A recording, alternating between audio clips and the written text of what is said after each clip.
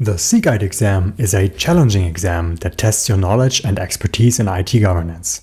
It consists of 150 multiple-choice questions that you have to complete in only 4 hours.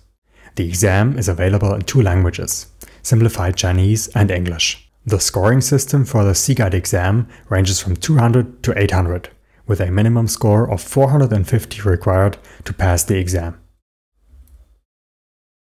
It is important to note that the exam is designed to test your knowledge and expertise in 4 specific domains: governance of enterprise IT, IT resources, benefits realization, and risk optimization. Each domain makes up a certain percentage of the exam. So for example, 40% of the exam will be about governance of enterprise IT, which means you can expect around 60 questions about that topic. Each question in the CGEIT exam has a stem, which is the actual question or an incomplete statement. Sometimes even a little scenario might be provided to add more context to the question. The questions are all presented in a multiple choice format, meaning you will have a few answer choices to choose from for each question. Your task is to select the correct or best answer from the options provided. This means sometimes more than one answer is correct, but only the best answer is supposed to be selected. To select the best answer, you should look out for keywords like best, worst, most, and so on. Now in this example we are asked the following question: what should be the primary focus when optimizing IT resource allocation?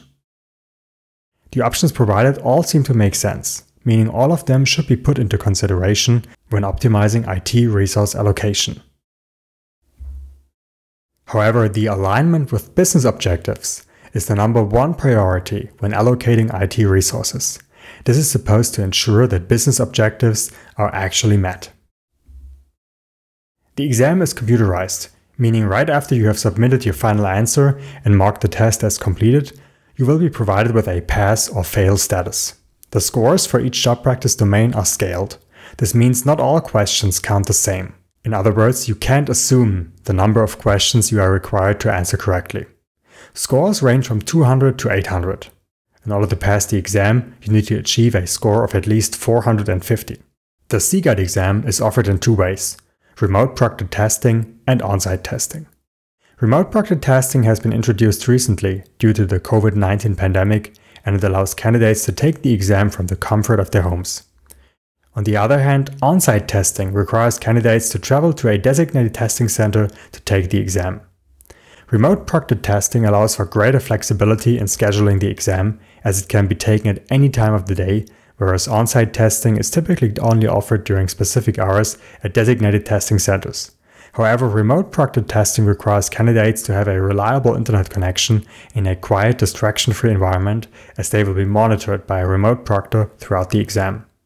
On-site testing provides a more traditional testing experience, where candidates can take the exam in a controlled environment under the supervision of an on-site proctor. This option may be preferable for those who prefer a structured testing environment or who may have not access to a suitable environment for remote testing.